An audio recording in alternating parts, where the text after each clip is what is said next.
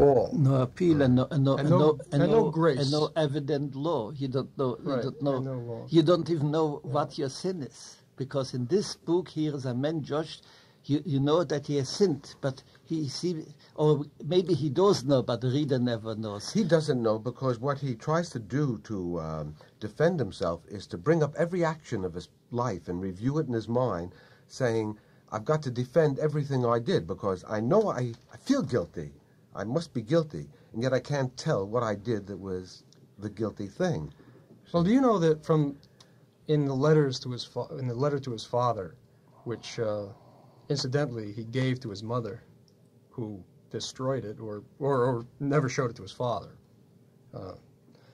he says he uses an absolutely horrifying image when he says that he imagines his father.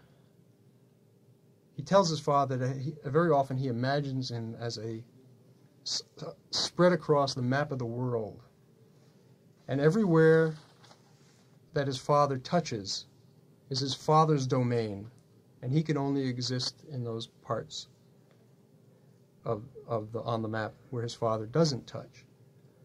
In other words, he was so...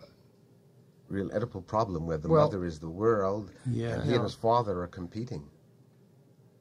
But it affected his whole life in that he wanted to marry but never could, because that was his father's world. He wanted to be a dutiful son and a father, which he was, by the way. He did have a son with a woman, but the son died very young. Kafka had a son. Kafka had a son with a woman named Greta Block. Greta Block, yes. He used as an intermediary while he was in his very, very torturous engagement to another woman. And somewhere along the line, she became more than an intermediary. But back to the point about the father, I think, who was a very bluff, outgoing businessman, a haberdasher, had some terrible things, if the letter to his father is correct, to say about his son's sex life. If he wanted to initiate him into sex, he should go down to the red light district, but don't bring that filth back to the house. I mean, he totally separated any feeling of what the son might want with his.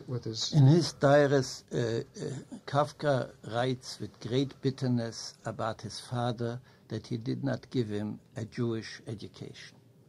He was very bitter about it. Kafka felt that his father has taken away from him these roots which he needed. The fact that Kafka has left in his will that his works should be burned was not just an accident. He really believed to the last minute that he did not succeed. This is clear. Although he hoped against hope, maybe Max Brod or some other people will find something good in it, because if not, he would have burnt it himself. But the very fact that he left such a will means that he thought that he did not succeed. And I think that the reason for why he thought so was that he has convinced himself that acting chess, so to say, without rules of chess is something impossible. In other words, if you say that the king can go whenever he wants, sometimes like a queen, or sometimes like a rook, or sometimes like a bishop, the game is no game, which is, from a literary point of view, completely right. In other words, I dare to say, if someone would ask me, do you consider Kafka a great writer, a writer who has really succeeded, I would say no. I once said it's to have one Kafka in a century is fine, but to have a whole army of Kafkas would destroy literature. I said this because there are many bad writers nowadays who become, as you said before, Kafkaesque. You know, he will do all kinds of bad things in writing, and he has one explanation: if Kafka could have done it, why can I not do it? Which would really destroy literature. As a matter of fact, it has already destroyed a great part of literature in the name of Kafka. And because of this, I think it's very important for writers to stress this fact that what Kafka allowed himself to do and what he could do because of his talent is not something which the average writer can do.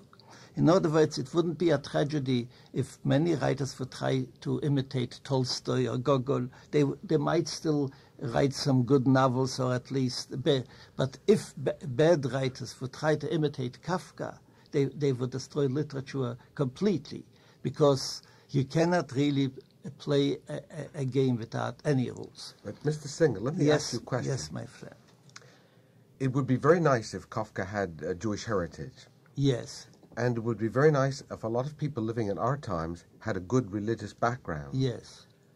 But I don't think it's a question of choice either. No, exactly. And in other words, Kafka heralds in a state of affairs where suddenly the roots are not only lost to Kafka, but telling us that the roots are lost to a lot of people. Exactly. And so a lot of people find themselves in the exact same situation that not only Kafka, but Joseph K. is in, you see.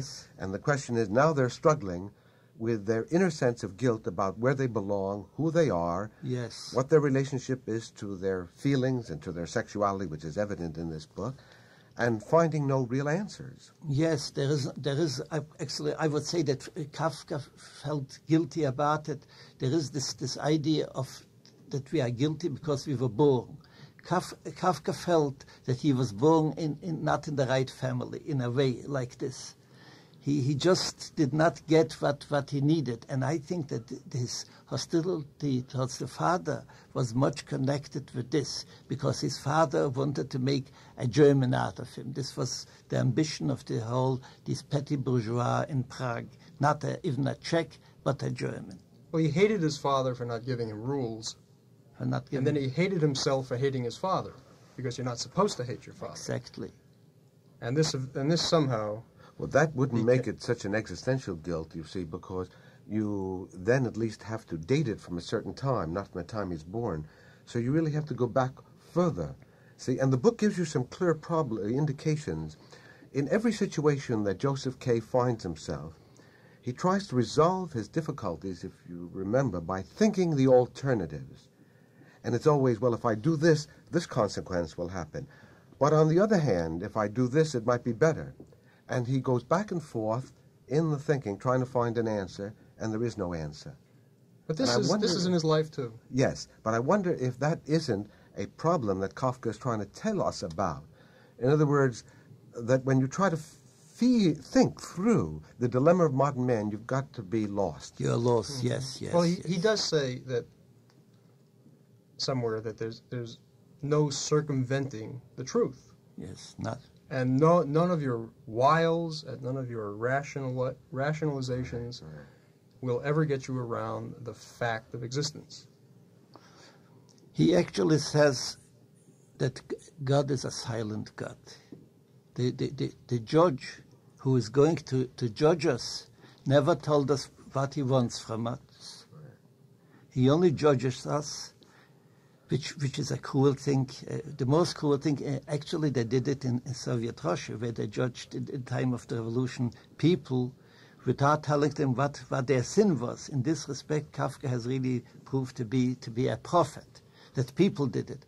But to say nothing of Jews going to their death without anything, resistance, or in Soviet Russia, where 1,000 people stood in a line, and there was sitting a little judge, and he said to Siberia, all of them, without even telling them what they have done.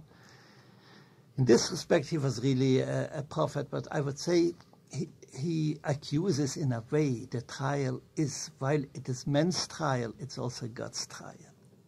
Kafka hints, in a way, as we would say, here is a judge who doesn't find it for necessary to tell the accused what they are accused about. But it's also a God's cruel joke, isn't it? It is. No, he doesn't take it as a joke. At the same time he was writing the trial, he also wrote a story called The Law. Yes. The little parable about the man who sits at the gate, wanting admittance to the gate. This is in the trial, yes. It's part of, And at the end, but it's also exists as a separate story. He calls him a coarse man. He said, a very coarse man. This is a different story. It's a short story. I see. And And the gatekeeper says, if you go past this gate, there's an even more terrifying guard who will not let you by. So sit down here, and we'll let you know when you can go through. And the man sits, and he sits there forever. So he becomes a very, very old man. And the word never comes that he can go through the gate. Yes. He's dying at the end, and he asks the guard, how come no one else, I've been here all my life, and no one else has come to go through the gate? He says, and this gate is for you. This gate is for you. Yeah, this is in the book. You are mistaken. It's right in the trial. Yes. But it also exists in yes, the other story. It's right here in the Right. trial. Yes, all this. He says But this. So it's a cruel joke, no? No. Well, I wouldn't say it's a joke. It's an accusation more than a joke. Isn't it really a question, just as he says, that it is a trial? And in a trial, you've got to reconcile opposing points of view. I mean, it isn't a question of an answer. There is a human nature that is conflicted right at the beginning. It's conflicted between what it senses or thinks is a rational way of being in the world, and then it has another nature, the countryman who comes to the gate. The countryman is still an animal nature in man that comes off the earth, you see, and is looking for the light or the God or the law that will tell him you are not just an animal, you have to use your mind. And in this trial of a human being, see, as to where he will be eventually in life, how he will reconcile these opposing aspects of himself, you see. Kafka has a pessimistic attitude, there's no question about that. Highly pessimistic. Highly pessimistic. The essence of his saying is, no matter what you do, you are doomed. This is more or less what this book is telling us all the time.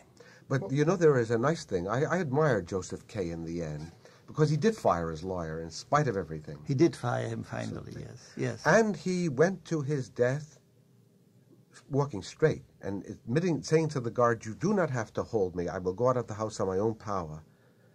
And so, whatever fate had in store for him, he had the courage to go and accept it. I read it differently. I read it a little differently, but that's...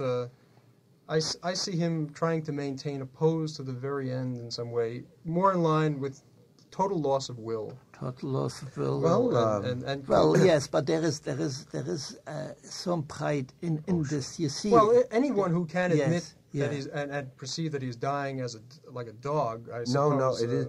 He may feel that the death occurred like a dog, that he was put to death like a dog.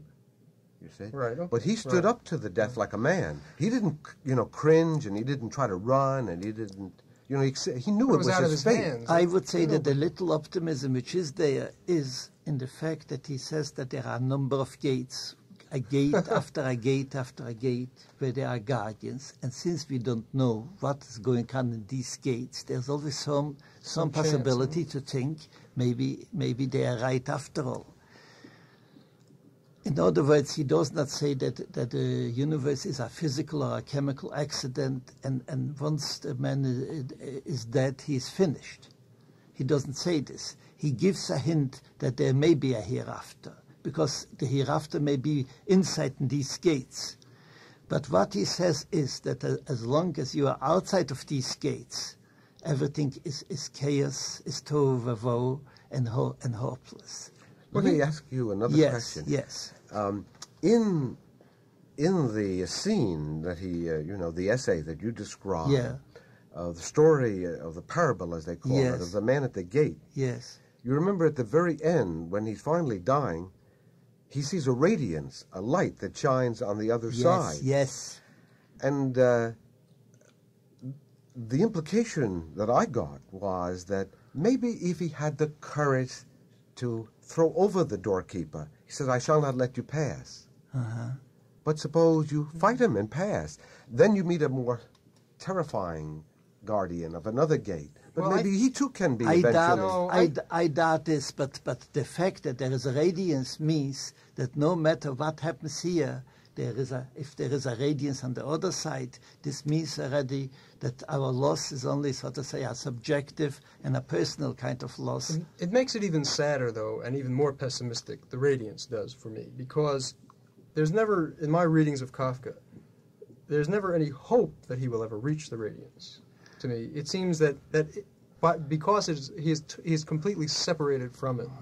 Yeah, but this is all while he's alive. I mean, his anguish would be very little if he didn't perceive the radiance out of his reach. Right. I feel that there is a hint in this book that since the radiance is there, and since life is not actually something, the absolute being where the possibility is always that after he dies, he may be able to cross the gate, that this guardian heats the gate only as long as man is in the body. Once you have left the body, there's a different, you don't have to go through the gate. You are encounter to my own philosophy. Yes.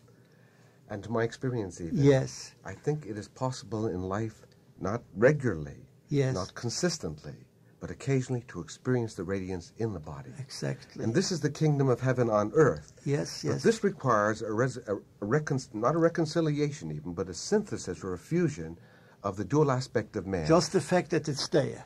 No, sometimes you can integrate the ego and the consciousness and the feelings in the body, you see, the sex, with a love, a great love, so that at certain moments you really experience the radiance within yourself as a glow.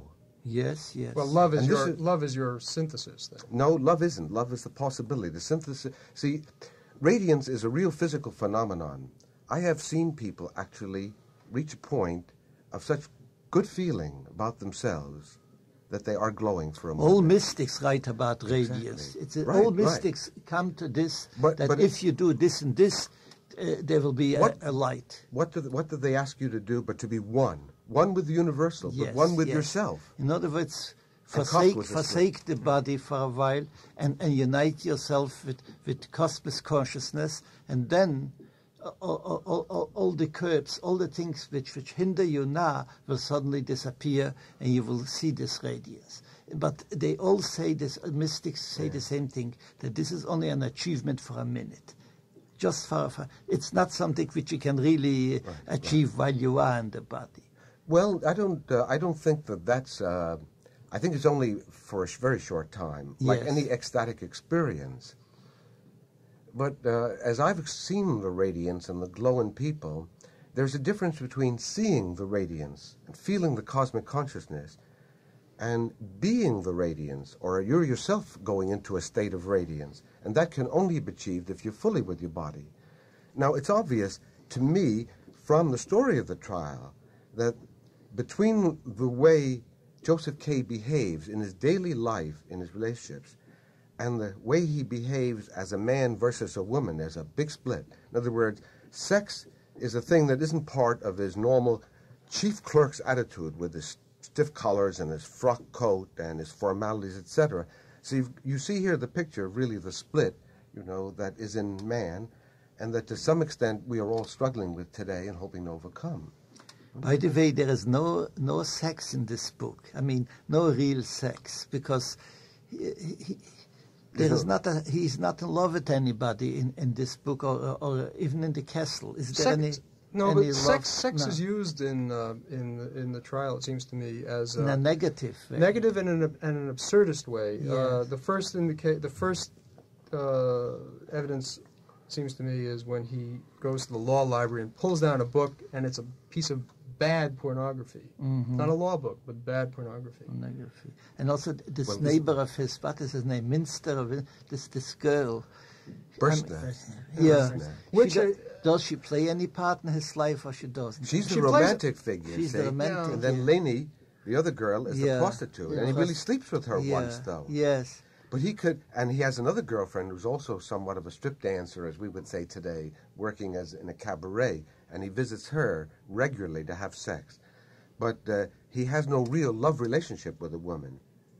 See? On the other hand, he's the most respectable of people. So there you have the split between them. He's drawn towards sex on a vulgar level. This is typical of his time, too, of Kafka's time. Not typical in the sense that it was true of everybody, but typical Yes. of the way the culture viewed Yeah. sex itself. Well, his own life was a mess in that A mess. way. By the way, and yes. in just to the point of Frau Berstner, Fraulein Berstner, he was writing the trial about 1914, I think he started it, and it was, he was also engaged to Felice Bauer, which is the same initial, and he writes her letters to that effect, saying, you'll never know I have a character in my book who has the same initials as you. There was she represented respectability, and if you look at if you see her picture, his actual fiance's picture, there was nothing attractive about her at all. He put her on a pedestal. He set up her as a respectable life, future life, and he goes to great lengths telling how they will live and what they will do, and then he brings it all crashing down by telling her he cannot marry because he's an artist, and living with me will be like a monk. You think she was in love with him? No, I think she thought he was a reasonably decent catch under the circumstances. She did break off the romance, their engagement, and shortly thereafter married a very rich German businessman. Came to the United States and died in about 19... She came to the United States? Yes, came to the United States and died about 1960. Really? Let me ask you gentlemen a question. See, in Kafka's time, in The Story of a Trial, there is this split in sexuality between respectable women who are romantic figures and then the women who are loose that you could have. And we have overthrown that to a large extent now in our present-day culture. I mean, we don't respect anybody. Well, now that's the point I was going to ask you. I mean, certainly sex is much freer now, say. And in some sense it can't be doubted that the introduction of sex indicates, and the way that sexual feelings are an underlying one source of the guilt that Joseph K. feels. Now, what about modern man in the present-day society? Does that guilt exist? Yes, I think so. I think so too, but strangely, you find that it's denied. People say, I have no guilt about sex. My feeling is that sex has only a meaning in a sense if there are things which you are allowed to do and you are not allowed to do. In other words, if you approach sex with a feeling that you are allowed to do everything, then the whole thing disappears. It becomes really only physical and minor. In other words, the fact that men had always so many taboos about sex was not just arbitrary or fanaticism, but it was the part of sex itself. Because the reason why men make such a big fuss about sex, while the animals just treat it like anything else, just like some part of life without any, is the fact that they don't have any taboos. And whatever taboos they have, they are natural taboos. In other words, when a cow is not in heat, she does not want the bull. If she is in heat, any bull is good, and this is how they live.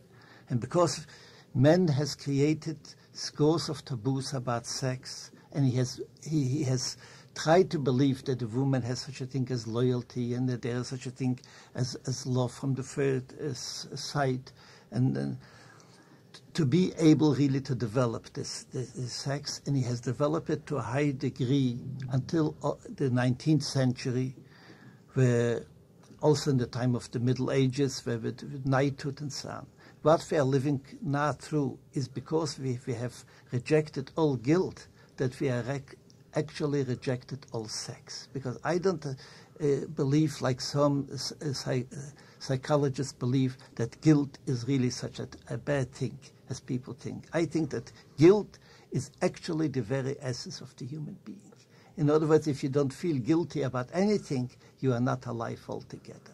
And to me, the fact that we have rejected all the taboos about sex, and men is trying to kill jealousy, which was almost an instinct, or it was an instinct, is something which may destroy really the last vestige of humanity. Restraint altogether. Yeah. But isn't the story came to this rather depressing conclusion in civilization is discontent, didn't he? But isn't this the story of this trial? In other words, it's to say that we have to have, the limits, the restraints, that it cannot be without limits and free. I agree with you. Yes, exactly. On the other hand, at the time of the trial, that is in the society of the trial, the limits were very fixed, if you know that culture. They were very rigid. It's a Yes. absolutely rigid society. And the end of product of that kind of thing has to be death, if you believe Kafka, and I do. So it's not a matter of saying we have to have limits, or saying we can't be free, or that we have to be free and can't have limits. If we have limits that are rigid, there is no alternative but to lose our life. Yes. On the other hand, if we have no limits, we go into chaos and we lose our meaning, We right? lose the meaning of life, very right. So the yes, question yes. is now, how does a human being, any human being, today or in Kafka's time, find a modus vivendi, a balance, not a very narrow path, but a broad enough path through these conflicts so that he can make his life fulfilling? I would say there is no way for the skeptic, but there is a way for the man who accepts a certain kind of religion. Let's say that the pious Jew or the pious Christian who believes that marriage is a holy institution, and he marries a woman who has the same belief. He has solved his problem, so to say, for himself. But you cannot solve it if you are a skeptic, if you believe that all laws are made by men, not by God. These taboos lose their meaning, and if the taboo loses the meaning, love loses its meaning. I once spoke to a man, and I happened to know that this man had a wife who betrayed him, and I suspected that he knew about it. And we spoke about jealousy, and this man said to me, jealousy is something which a man can overcome. And I think that this is happening today. Thousands or millions of men have made up their mind that that marriage has no meaning, the woman does not belong to them, they don't care about the past of the woman. In other words, the taboos are being destroyed. And it's my deepest conviction that together with these taboos being destroyed, we will suddenly one day see that we have destroyed romantic love altogether. Well, it's practically gone in many cases. I would say yes, it's gone in our environment. What we see. Kafka felt very, very strongly about romantic love. If you read letters to his fiancées, I guess so. Yes. And he was deeply troubled by feelings of sexuality